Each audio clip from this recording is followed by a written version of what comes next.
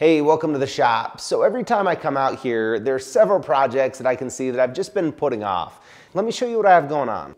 Now what I have here are my spare gas cylinders, but you'll notice that they're just sitting free. They really should have something holding them upright to keep them from possibly tipping over. Most cylinder racks set the cylinders side by side, but I'd rather put one in front of another because I'm in a pretty tight space and that'll save a little bit of room. So I started thinking about how I might do that. I could use some bars that come off the side with some chains to hold them, but I'd rather create a bar that wrapped around that I can remove when I don't need it. So to do this, I just bent a 180-degree hoop on the tubing bender. If I didn't have a tubing bender, I'd just make a couple miter cuts with square corners and it would be just as good. I overbent for spring back, and since I've worked with this material quite a bit, I was able to get something that sprung back right around 180 degrees. Now this is looking like it'll fit pretty well, and I'm going to cut it to size and figure out how to make a removable hatch for it. After I cut it though, I took a look and I was thinking there may be a different way to do this. I started thinking about lap bars on a roller coaster, and I was thinking if I had something that could just lift up and down on a hinge, that could be pretty good to hold everything in place. So I decided I'd take that approach with this project, and then it'll be easy to use and I'll actually use it. So these are some barrel hinges that you can use to make gates with, and they're pretty easy to work with. In order to weld them on the round tubing, I just pinched it down, closed a little bit, so it'll be about the same width as the barrel hinges, and that'll make it a little easier to weld. Now to make sure that both sides are the same, I'll just measure. You know, we want to make sure this is a precision operation here for sure. I used some weld coupons to prop it up and have it sit right around center in the bar. Now whenever doing something like this, it's a good idea to tack one side and get it in place really well, and then flip it over to tack the other side and weld it out. If I were to just weld the first side all the way out while I'm sitting there, then it would have warped and distorted and everything would have opened up on the back side, leaving me with a huge gap to fill.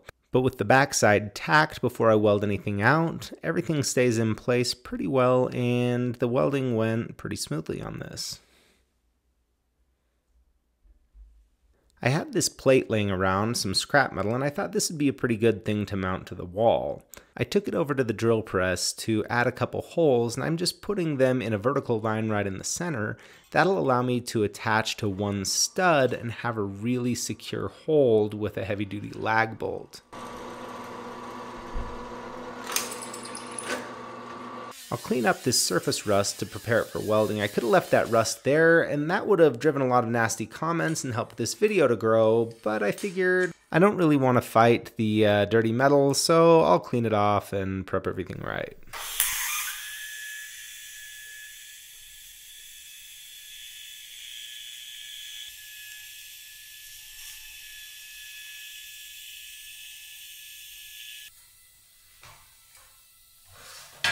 Well, it would probably work as it is, but I want to add another cross member in there to help support it and to keep the cylinders from tipping towards the wall.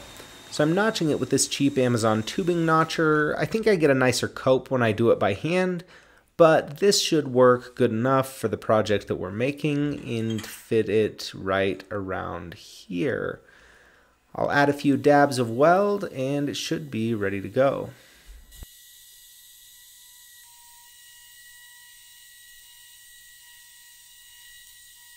As a finishing touch, I'll throw on a quick black rattle can treatment.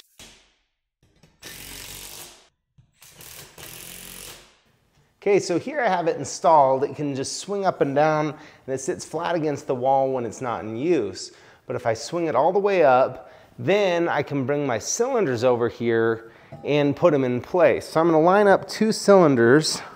Now, I'm just going to mention that this doesn't necessarily meet whatever OSHA or other requirements you may have, so make sure that you're working safely and following all the guidelines that you have. I'm just solving a problem in my own space here. Now, I've got it locked in place there. Now, I have some 2-inch long lag bolts into the studs that keep everything nice and secure, and they're not going to tip over on accident here in my space. Let me know in the comments what you think of this. Let's try it out with just one cylinder here and see how that goes.